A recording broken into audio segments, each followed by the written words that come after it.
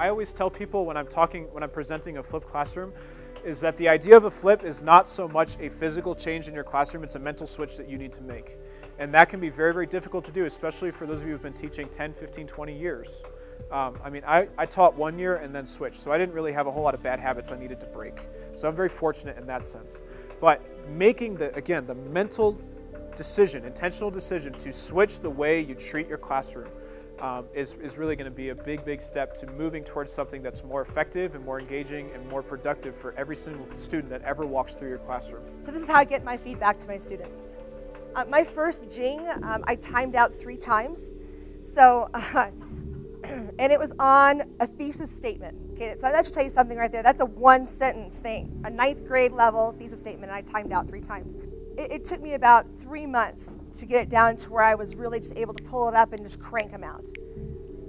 And the students like it. They like hearing me read through their papers. They get to hear my feedback, good, bad, or indifferent. Sometimes I'll read a sentence and go, I'm lost.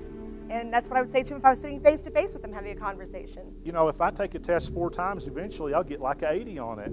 Well, you know, with the software, with the Moodle I had, it's changing the problems every time. You never get to memorize the answers. But I had kids taking tests 7 and 8 and 9 times. And those are the kids that, you know, you back up and you sit down and you go, okay, you're not learning it, you're not getting this. And had time. So I backed off. I limited it to like 3 attempts.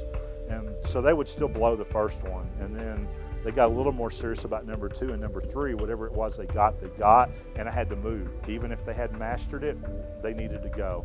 But the kids caught on real quick, and that wasn't an issue later on. By the time they're juniors, I expect them to have some flexibility and to take some responsibility for themselves. I do not require that they watch my video. I do not require that they do my worksheets. They still have to do all my labs.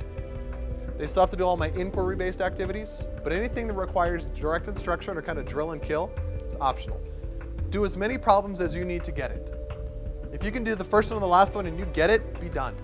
As long as you can prove to me that you've gotten it, get it. Don't do 20 problems if you don't need to do 20 problems. That's a waste of your time and mine.